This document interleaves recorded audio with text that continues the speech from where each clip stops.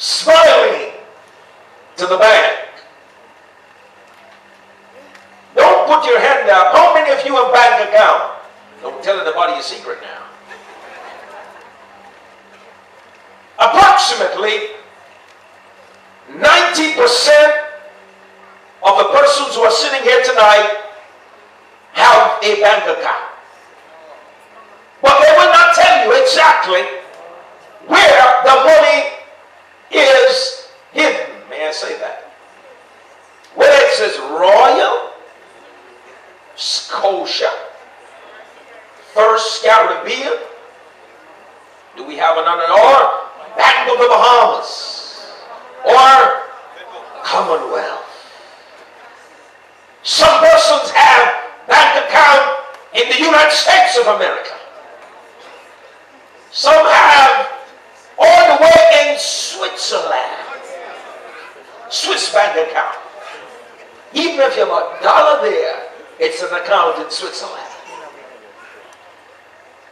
Everybody likes to go to the bank where we're going to pull money or to deposit money. But there are always people smiling at the bank, including yourself. Because God, in His infinite wisdom, has allowed mankind with the ingenuity or a mindset to use money.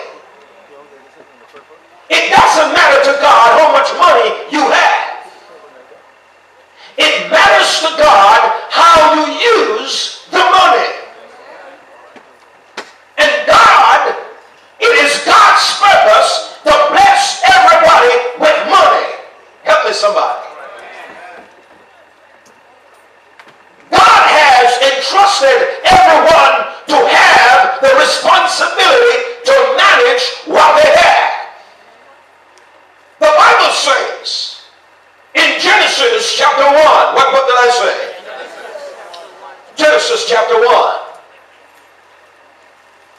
And the verse is verses 26 onward to 28. Genesis chapter 26, chapter 1, verses 26 to 28. And God said, let us what? Make man in our what? After our, and let them what? Have what? Dominion over the fish of the sea and over the fowl of the air and over what? The cattle and over what? All the earth and over every what? Creeping thing that what? Creepeth upon the earth. So God created man in His what? Own image, in the image of God, what? Created He him what? Male and created He them. And God what? Blessed them, and God said unto them, be what? Fruitful and what? Multiply and what? Replenish the earth and what? Subdue it and have what? Dominion over the fish of the sea and over what? The fowl of the air and over what? Every living thing that what?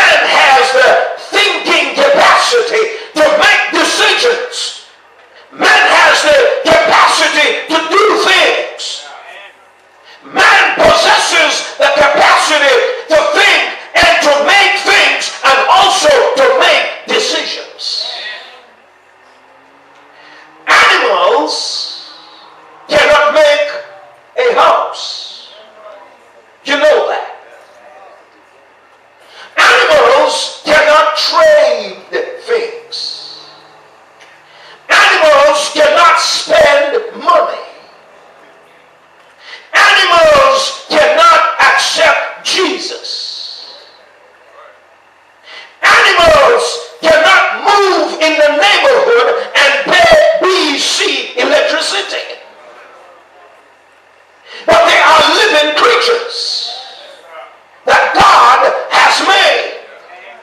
But God said that he has made man to have dominion over them.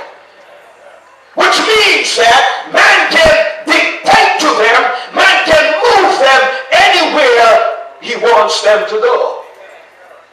Animals cannot change clothing, because God has designed animals and cattle and all of them in a unique way, so they don't need to change clothes.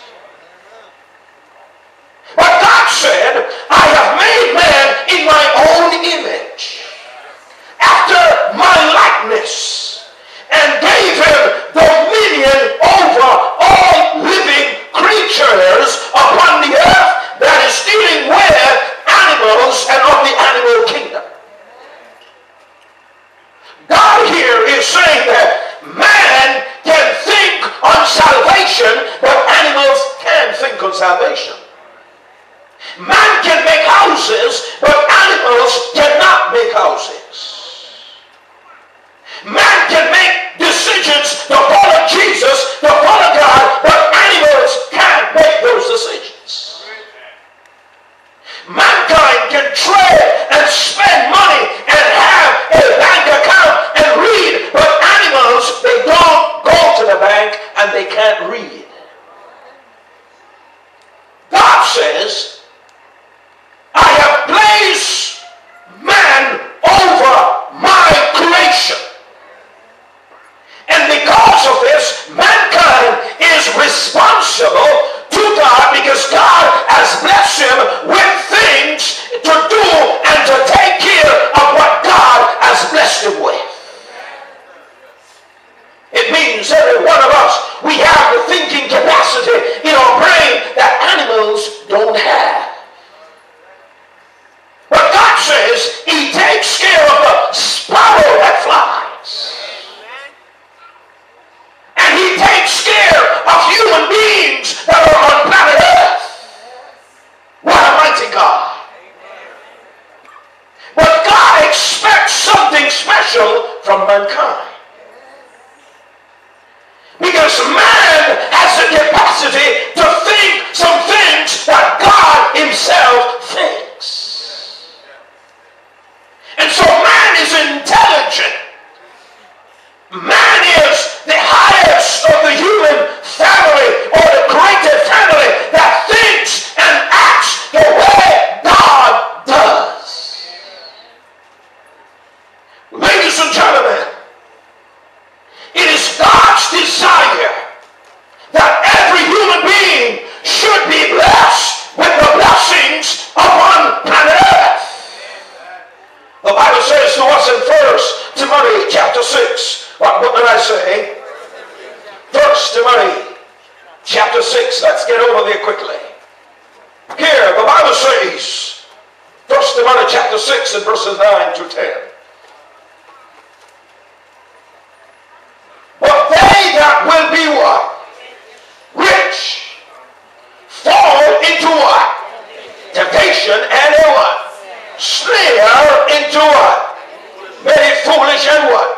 Hurtful lusts, which drown men in what? Destruction and what? Perdition. For the what? The love of money is the what? Root of all what? Evil. Which while somewhat coveted after, they have what? Erred from the faith and what? Pierced themselves through what? With many what? Sorrows.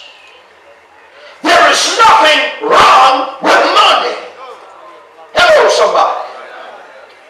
But for the love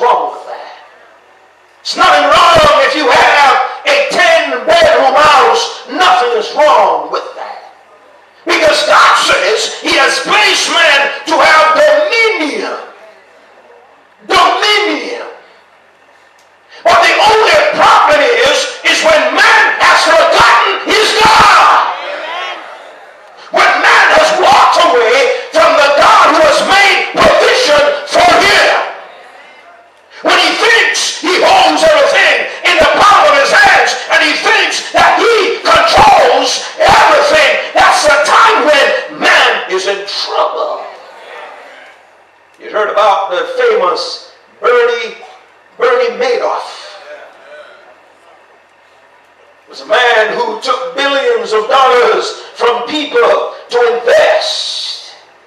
And somehow the Ponzi scheme went down.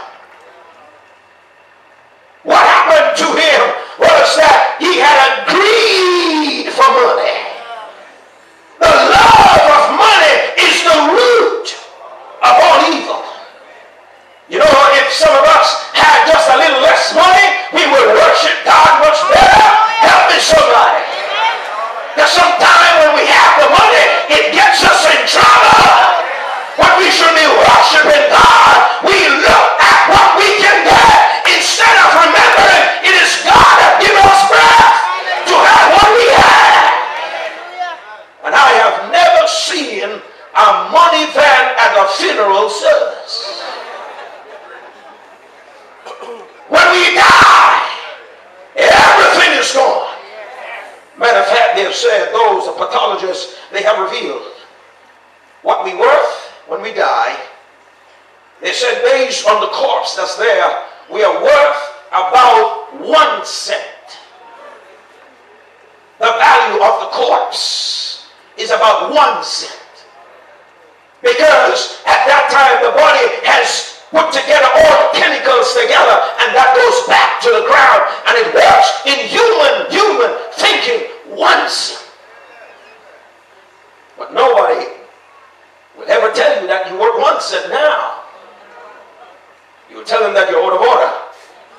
I'm a child of the King, servant of the Most High God.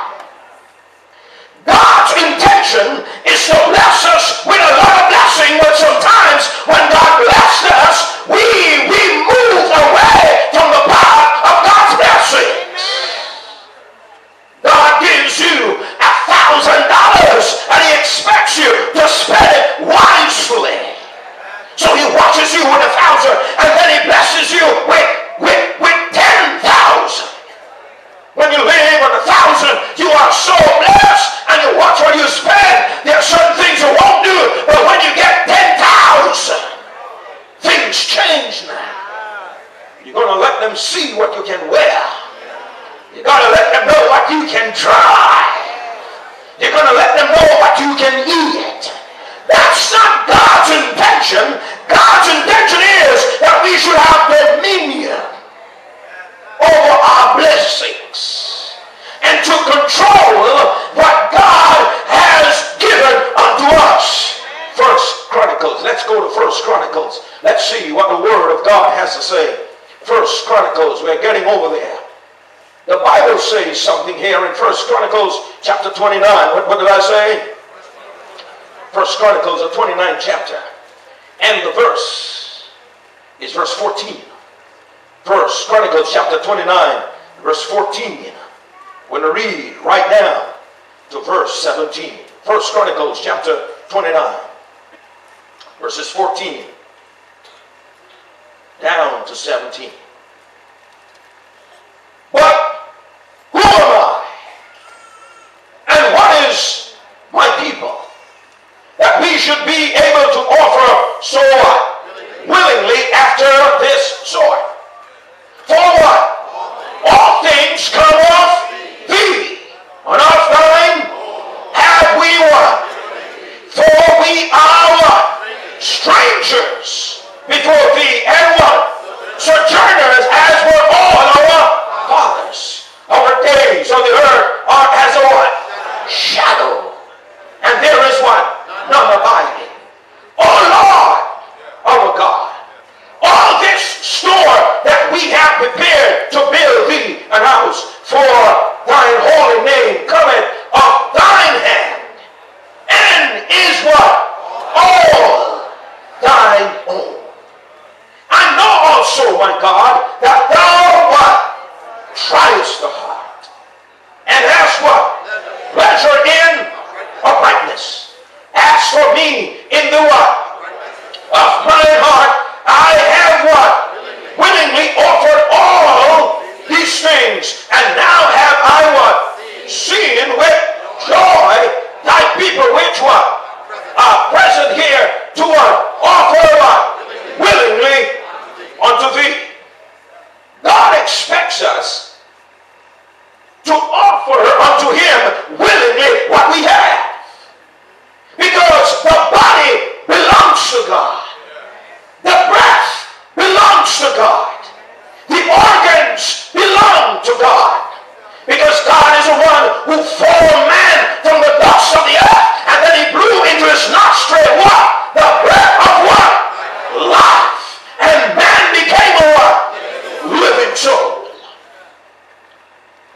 God made man in his goodness. God blessed man and caused man to walk before him. But mankind has found themselves in a serious predicament. Why? Because the love of money has now become a problem to mankind. Mankind has gone to the extent now that he will sell himself. He will sell himself just for a few dollars. He will do some things just for a few dollars. You have women out there that will sell their bodies just for a few dollars. There are mothers who have sold their daughters in prostitution just for a few dollars. There are parents over there, they have sold even their sons in prostitution just for a few dollars. There are husbands who have sold their wives in prostitution just for a few dollars. There are wives who have sold their husband in prostitution just for a few dollars. Because they don't want to live within their means. One of the problems that God has with us is this, that we are not satisfied with what we have. We are seeing next door, they have changed the paint on the wall, so I have to change mine too. We're seeing those who have changed their cars, and somehow somebody feels, I have to change mine too. But God, who has blessed you, God expects us to do what he says and be contented. Contented. So the man who has a 2010 car next door to me, and I have a 1991 kind of car, I can tell you this, there is nowhere in Nassau that his car can take him that my car can't take me. Because I'm satisfied with what God has blessed me with. His insurance is sky high, but my insurance, I know that I can pay each time. So I don't look next door to count my blessings from God. Do I have a witness in the house? I am contented with what I have because my God has blessed me. Who God bless, let what? No one curse. I want to let you know that the man who has that car next door, when he goes to sleep at night, he's wondering if somebody's going to steal it. But when I go to sleep, I'm going to sleep like a baby. Because I know that this is not my final home. Heaven is my home. And so I don't need to have my mind on earthly things. Someone said, I've got my mind made up. And I must press on. There are many today who have reached to the point that they have gotten so materialistic. Some years ago, I had a VW Bug car. Help me somebody now. So when I had my VW car, somebody looked at me some years ago and they said, there is no way that you can drive a Bug around here. Because nobody drives those cars around here. So I listened to what the person said. I said, well, I don't know about you, but I prayed to my God. And my God has blessed me.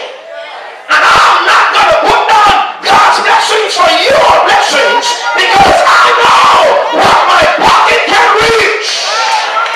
And what God has blessed me with, I'm sure about his blessings. So one day they said, listen, man, you need to change your car.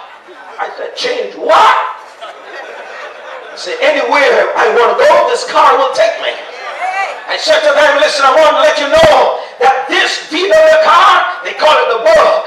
I said, listen, that doesn't bring prestige to me. I bring prestige to that because I'm a child of the King, a servant of the Most High God. It doesn't matter where you live.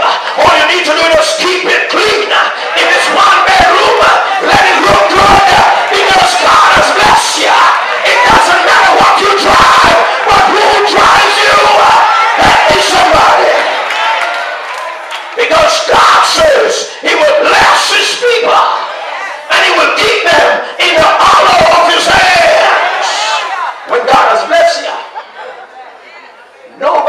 mercy. Because you're set for life.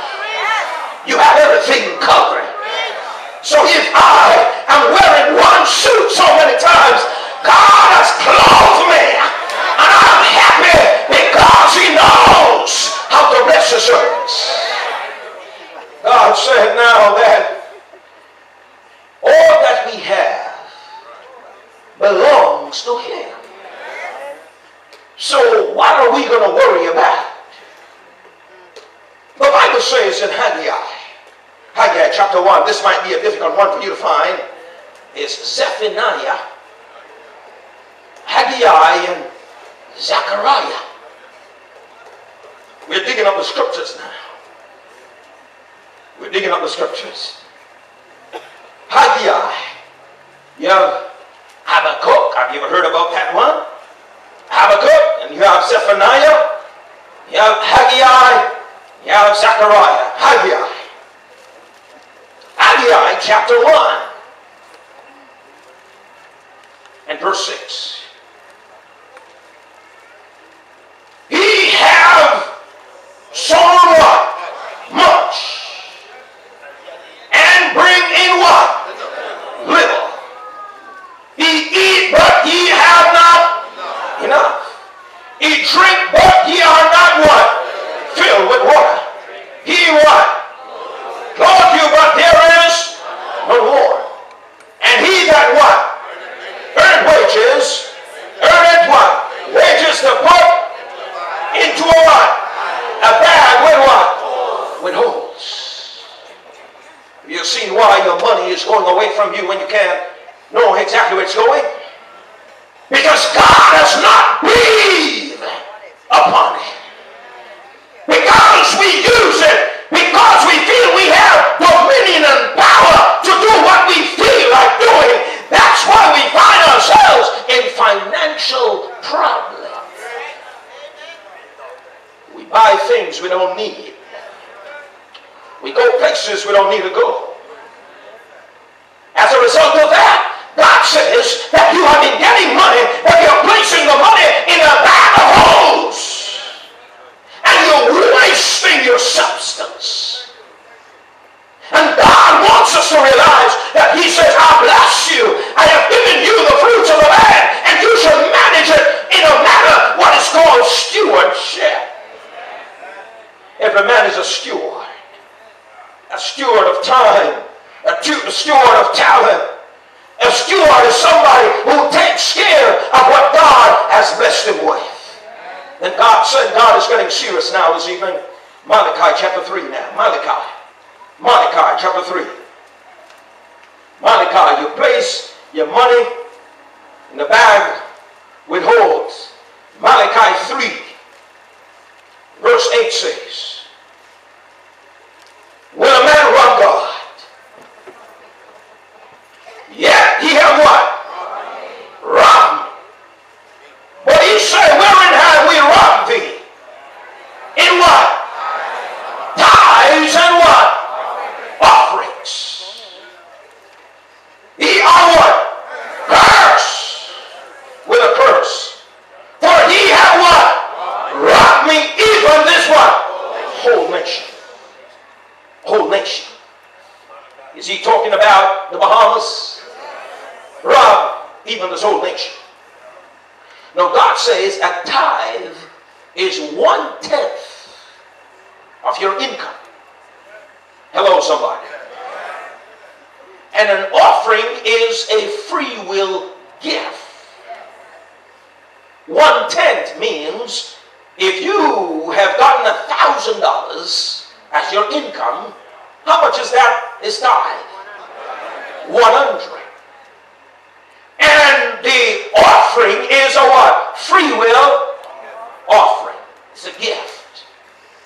I must let you know that in this country, we are blessed not to pay a lot of taxes. I thought I would have heard a lot of amen.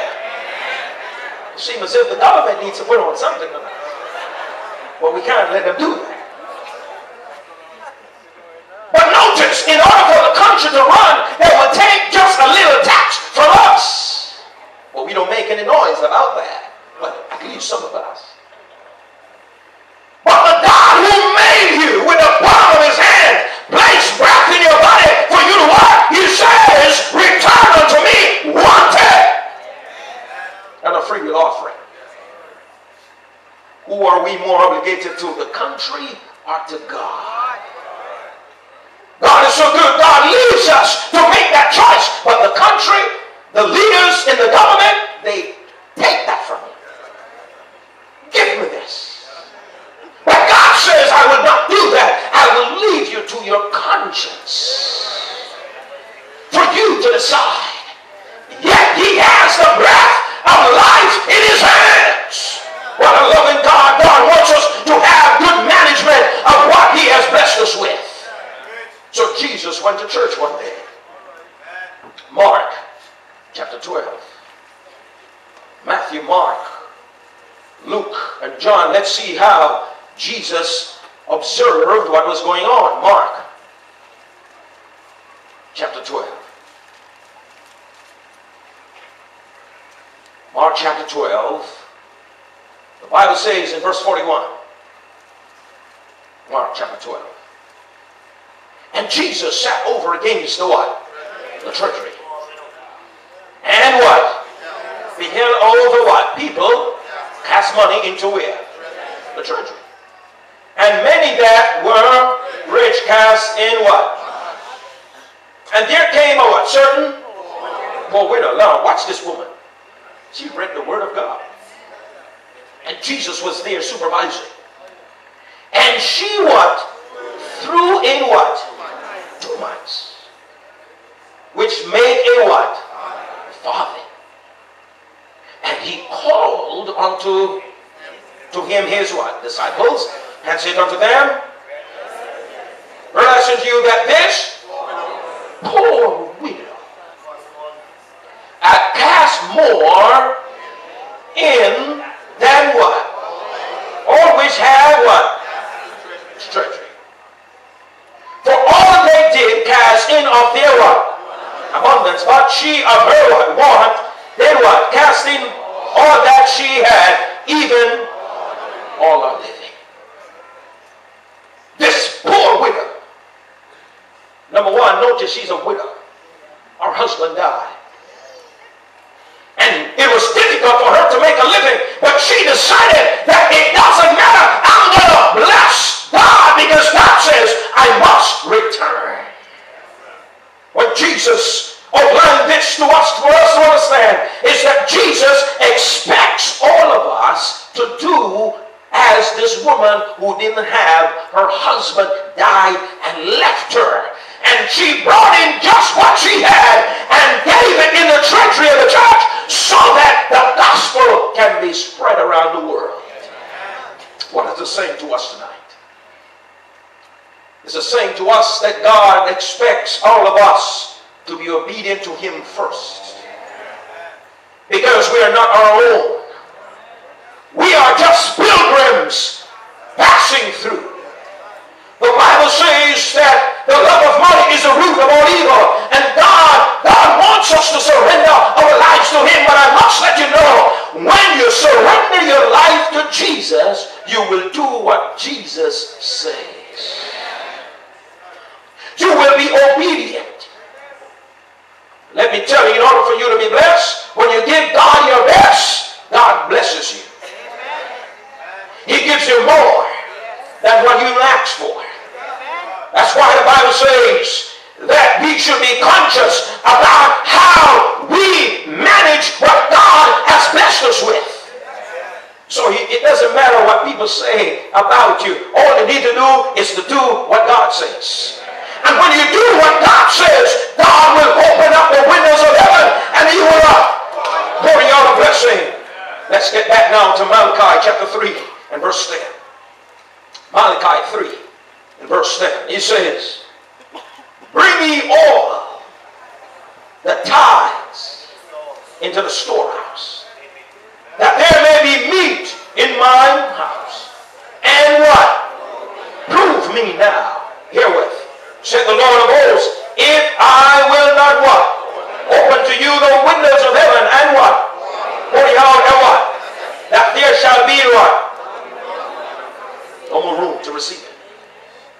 know why we have financial problems? Because we don't do what the Creator says. Not only that, He says, I will bless you. And you will not have room enough to receive it. What's the problem now is that we think we have too much small room, people. God says, I'll open the windows of heaven and what? Pour you down blessings. You shall not have room enough to receive it. We need to build more big rooms. Help me somebody. We need to think big now. We need to say, Lord, I'm going to do my part and you do the rest that you have promised. What God wants us, He wants to have a relationship with His people. Because He has blessed us with dominion over His creation. And so God's people never have problem with money. I heard a weak amen. God's people never have problems with money. Because little becomes much when the Lord is in it. I'm going to be contented with what I have because God has blessed me. He has opened the windows of heaven and poured blessings down. But this is very important now. Only those who are in a covenant relationship with Jesus, only those are satisfied with what they have. And when you give your heart to Jesus, you are contented with what He has blessed you with. You will be reminded that you're just a pilgrim passing through. You remember that the Lord giveth and the Lord taketh. Blessed be the name of the Lord. As a matter of fact, Job said, Job 1 verse 21. Job 1 verse 21 says, and he said, naked came I out of my mother's womb, and naked shall I what? Return thither. The Lord gave, and the Lord hath what? Taken away what? Blessed be the name of the Lord. In all this Job sinned not, nor charged God foolishly. Naked we came into this world, and naked we're going out. I can tell you that when I visited the morgue, everybody inside is naked. Strip everything off. Naked. You see, we're just pilgrims passing through. And God wants us to be reminded that when we die, there is no difference between the rich and the poor. Everybody's on the same level.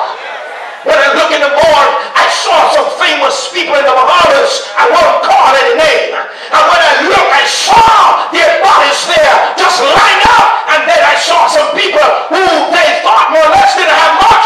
And they are lying down side by side. Dead. Nothing. Breath is gone.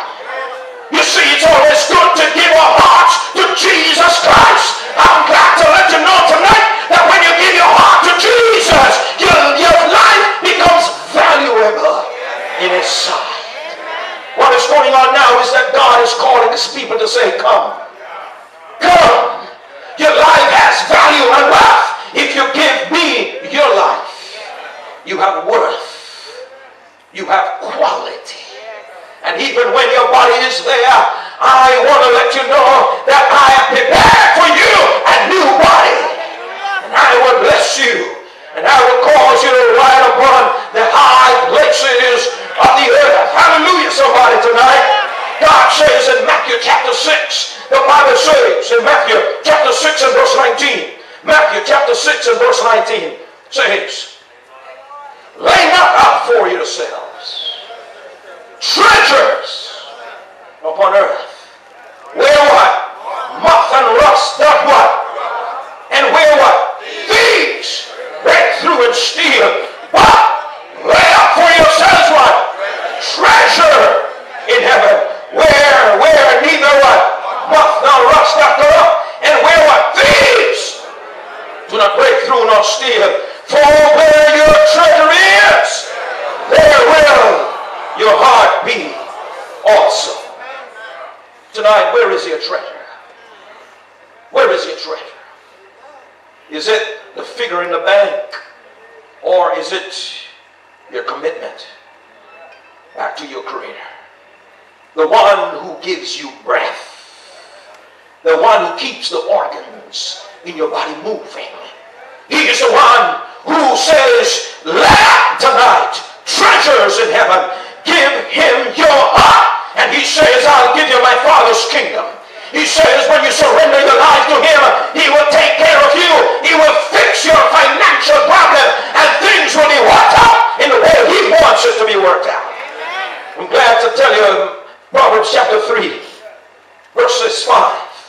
Proverbs chapter 3, verses 5. Going down, Proverbs chapter 3, verse 5. One word it says what?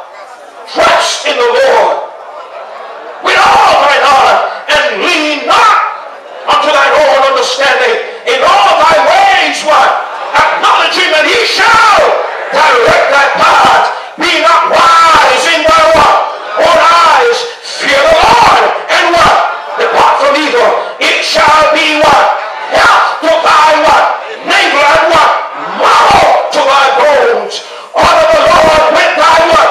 Substance, and with the what? First fruits of all thine increase. And those things says, so shall thy what? Barns be what? Filled with plenty, and thy what? Presses shall what? Burst out with new wine. God wants to give you new wine. The wine you are on is old wine. God wants to give you new wine. But he says, now give me your life. Give me your life. Let me straighten out the bank account. Give me your life. Just give me your life. Just put your life in the palm of my hands. That's all you need to do. Don't worry about the bills that you have to pay. He says, I will make a way somehow. Psalm 37, the Bible says, Psalm 37, verses 4 and 5. Psalm 37, verses 4 and 5, it says, commit thy way unto the Lord.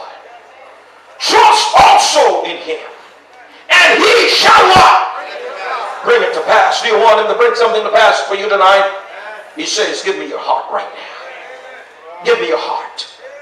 Turn it over to me. And he shall bring forth, verse 6 says, thy righteousness as the light, and thy judgment as the noonday. Rest in the Lord, verse 7. And wait patiently for him. Fret not thyself because of him who what? Prospered in his way. Because of the man who what? Wicked devices to pass. Tonight God says, put your trust in me. And I want to do something great for you. David said, I've been young, and now I'm old. Yet I've never seen the righteous forsaken, nor receive begging bread. God wants tonight to bless you. Do you want to be blessed tonight? Jesus wants to bless you. It is your desire. I want to have a special prayer for those who are sincere and they want God to bless them. He says, when we call upon his name, he will answer when we come sincerely. God said he wants to bless you tonight. You are struggling to give your heart to him. He says, give me your heart right now. Right now. I'll fix the financial problem. I'll fix the health problem. Give me your heart right now. Right now. Right now. Are you the first to say, God, I want to bless you. I want you to bless me. Would you get right up from out of your seat and say, Jesus, I'm going to claim your promises tonight. Tonight is my night. Just get up from where you are and come. You're giving Jesus your life. And say, bless me, Lord, bless me. Bless me, Lord, bless me. Bless me, Lord. I'm going to claim my blessing tonight. Leave from where you are and come right now. You need to give your heart to Jesus. To Jesus, bless me now. Turn my life over to him. I have so many financial problems. I have so many problems on my hand. But Jesus says, I will fix it. Leave from where you are and come right now. On the outside. On the outside. Come right in. Come right in. A special prayer for those who want to break through tonight. This is a night for your breakthrough. It's your night for your breakthrough. Just get up, take your friends, and come. Jesus says, I want your heart in the palm of my hand. Just break through and come. It doesn't matter who's sitting beside you. Just get up and leave them behind because you're going for your blessing. They are coming. Give space to them as they come. They're coming. It's your breakthrough tonight. You have been struggling to give your heart to Jesus, and you can't find it, the strength to give your heart to Jesus. But Jesus says, come now. Just leave from where you are. I need my blessing. I need my blessing. It's full time now. I surrender my heart to Jesus. Full time. Finally, I must get my breakthrough. Too many financial problems. I decided to follow Jesus. I have turned my back on Jesus. And Jesus says, I want to bless you. I want to bless you. I want to bless you. But you need to give me your heart. You need to surrender your life to me. I want to bless you. I want to bless you. I want to bless you. I want to bless you. You're standing in the way of your own blessing. Standing in the way of your own blessing, Almighty God. God says, I want to bless you. Bless you. Even your enemy can't understand. He says, I'll let you ride above the high places of the earth. I will bless you with the blessings of Jacob. And when he blesses you, you're going to see that God takes care of his people. Will you say amen tonight? You need to give your heart to Jesus. Say, Jesus, I want you to bless me. I want you to bless me. But too long, I'm pulling myself from God, and God wants to bless me, and I need my blessings because God says I'm going to bless you. I'm going to bless you. Let's bless you. Oh, you're sick here.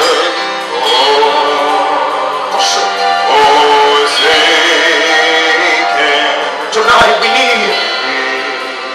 need the help of the Bible workers and stand as we get the names of our people so we can pray for them. We can pray for them. Because everybody comes in need of a prayer, of a breakthrough. Too many times we sit down and doubt the hand of God. God said, I want to bless you. When I bless you, nobody can curse you because I set you in the high places of the earth. Yes. I will be satisfied with what Jesus. Blessed Savior, I surrender. Surrender.